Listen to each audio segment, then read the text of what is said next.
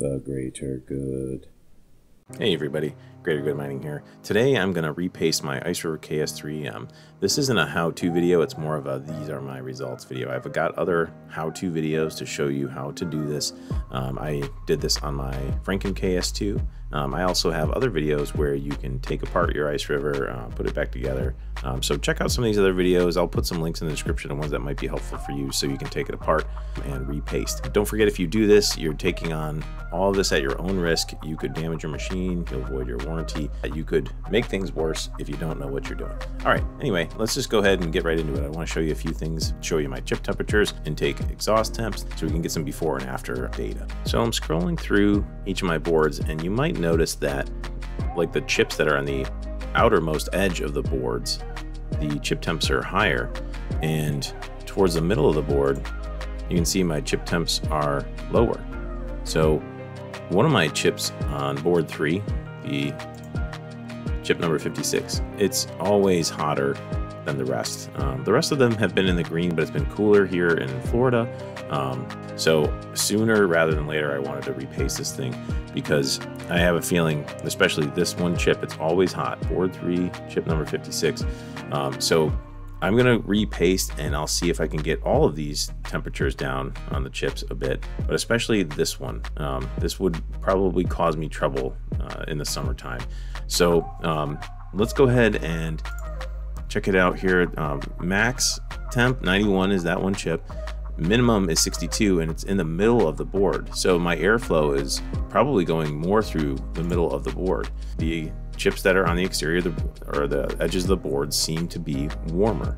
And then my intake and exhaust temps for comparisons in the before and after, intake temps 27 and exhaust temps 49 on my KS3M. So let's go ahead and take it apart and get some of the old paste off. Let's see what it looks like. Okay, so here I am popping off the heatsink from this KS3M that I've been running since August. So to be fair, it's been running for a long time, but you can see this thermal paste is pretty dried up. It's not the consistency that it should be. So I'm gonna clean this all up with a little bit of, just simple stuff like rubbing alcohol, paper towel. You can see the plastic sheet on here. I've heard that some people have had their KS3Ms where the plastic sheet is kind of covering the chip a little bit. So if you guys decide to do this, just inspect the plastic sheet that covers the board. If it's not lined up with your chips, I have other Icerivers that don't even have this plastic sheet on it at all. I'm sure there's a good reason for it to be there, but I do have a few of my Icerivers that I've noticed this plastic sheet wasn't even there when I received it from the factory. So if this plastic sheet is misaligned, I would probably say it's best to just remove it. You do not want these chips covered up with this plastic sheet, okay? Okay, so in this picture you can see I've already cleaned these chips up with some rubbing alcohol, paper towel. I pulled the heatsink off on this side, and you can see a lot of the chips have consistent thermal paste covering the whole thing. But check out the outer edges here. You can see especially this one. This is where the chip temps were higher. The airflow down the middle is probably better. Maybe there's some turbulence at the edges, and maybe the airflow is not very good towards the outer edges of the boards. So you can see this one's not very consistently covered with the thermal paste, and then this one especially. So maybe some of this thermal paste pulled off to the heatsink when I separated them from the hash board, or maybe just the paste job wasn't that great right here and here. Either way, I'm glad that I inspected this board and am repasting it. Now, definitely give these things a good clean when you get them apart. See how there's some dust in there. My environment's pretty clean. I got filters on my intake side, and the exhaust air goes straight out, so I'm not like stirring up a lot of dust inside my garage. So even with a pretty clean environment, I'm still getting some dust and some things like lint and whatever. Little bugs are getting in there occasionally. So definitely blow your ASICs out with some air, some clean compressed air. Wipe them down, just give them a good thorough cleaning while you're in here. Might as well while you've got it all apart. Okay, so now you've got your boards cleaned up. Now it's time to apply the thermal paste. Basically just put like a little pea-sized blob on each one. You don't need a whole lot. This like little pea size is fine. So we're almost done. We got the last heatsink to slap back on here. Last few anyway. Slide it on there, screw it back together. let's go ahead and slide it. Oh, hey RPM, how's it going? All right, let's slide this hash board in, clicking, screwing. And this is the moment that always makes me the most nervous. Turning the thing on, let's see, any smoke? So far, no. All right, let's give this a minute to ramp up. We'll see what the chip temps look like. Okay, I'm getting 6,200 gigahash per 3-minute average. It's been running about 15 minutes. Board 3, my minimum chip temp is 55 and my maximum is 79, and you can see the one that was causing us all the trouble in the first place, chip number 56, is all the way down to 71 degrees from 91 degrees. So that is impressive.